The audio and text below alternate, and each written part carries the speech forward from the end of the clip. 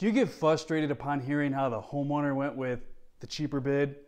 I did too, and I'm going to share how to change that. Hey everybody, I'm Steve with DYB Coach, and I'm sure you've also heard many times how everybody loves to paint, or maybe you've heard, oh, anybody can paint.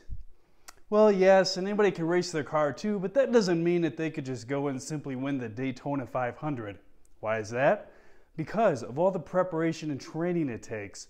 But what they don't realize is all the training needed to learn proper preparation alone, all of the prep work that goes into painting the surface properly and profitably. For example, you have to clear the room or rooms, protect the furniture and the floors, remove the electrical plates, and all that before you even begin to start prepping your surfaces. Next, you need to spackle all the holes in the walls and the ceilings. You may need to make a few drywall repairs with some hot mud and wait for it to dry in order to sand or match with some orange peel, knockdown, or some other texture to match the existing texture on the walls or ceilings. Then you sand the trim and doors if they are to be painted, caulk all the cracks and the openings, and now you might be ready to actually paint. Can you imagine showing up to a job, skipping all the prep needed, and just applying the top coat, and then going home and hoping that it turned out great? No way! Well, it's the same way with sales. If you're just showing up to the estimate, meeting the homeowner, measuring, and then emailing your proposal only to never hear back from most of them, or if you do hear back, you heard about how they went with the cheaper bid, that's because you haven't properly prepared to close the sale. Here are 5 things that you must do to properly prepare to close sales even when you're not the cheapest bid. Number 1, be the guy that everybody knows, likes, and trusts in your business community. You do this through networking and community involvement, through multiple networking groups like BNI, Chamber, and Rotary, just to name a few. This is actually step 5 in the DYB system, and I'll explain each of these groups, unpacking each of their strengths and opportunities for you in another video. But for now, just remember, it's not who you know, it's who knows you. Number 2, social proof. You have number 1 down. You are a power network. Everybody knows, likes, and trusts you. But what are they saying about you, and do you have it documented? Capture these through Google reviews and video testimonials. Tons of them. You want overwhelming proof that your company provides the absolute best experience. The easiest way to get Google reviews is to email your Google review link to your customers who have Gmail addresses, and capture video testimonials, which I went over in video number 31, Ultimate Social Proof. Number 3, your website.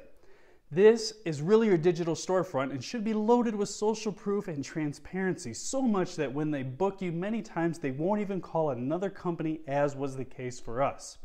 I'll go over the DYB website conversion funnel, aka making your website a lead generating machine, in another video. In fact, we unpack it step by step in our members area, but for now, make sure you share your story and a range of your prices. This transparency will set you heads and tails above the others, properly preparing you to close the sale. Number 4, only spend time with those looking for value and not the cheapest price. You do this by pre-qualifying them before you book the estimate, because you compete on value, not price. Now, the most insightful pre-qualifying question you can ask is source. How did you hear about us? Or who can we thank for referring you to us? If they say Rotary or previous customer, that's likely a great lead. If they say Google, then you must pre-qualify further. So I'll post the pre-qualifying questions in a link down below that you can download for free. Number 5, present your proposal on the spot. Think about this from the consumer's perspective. If you go to Amazon to buy something from Amazon and they say, hey, thanks for stopping by, we'll email you a price in a few days. Would we go elsewhere? Yeah. If you went to the car lot to buy a new truck and a car salesman, hey, thanks for stopping by, I'll email you a price in the next few days. How many vehicles do you think he would sell? Not many. If Amazon and the car salesman sales would see a dramatic drop in sales if they didn't provide pricing on the spot and instead they would shoot you an email in the next few days, how many more sales would you likely close by providing your proposal on the spot? A lot. Just think about how many more jobs you could close if you presented your estimate on the spot. There are 2 estimating programs we recommend that'll help you to do just that. They are Estimate Rocket and PEP. And if you're a DYB member, you get 10% off of those. So let's recap. 5 things to properly prepare so that you close more sales. Number 1, be the guy that everybody knows, likes, and trusts in your business community through networking. Number 2, social proof. Google reviews and video testimonials. Number 3, load your website with transparency and social proof. Number 4, pre-qualify. Number 5, have your ducks in a row so that you can present your proposal on the spot. So there you have it. 5 things successful painting contractors do, and you can too, to properly prepare your estimate to close more sales. Now, all you need to do is crush your first impression. And I'll show you how to do that in my next video.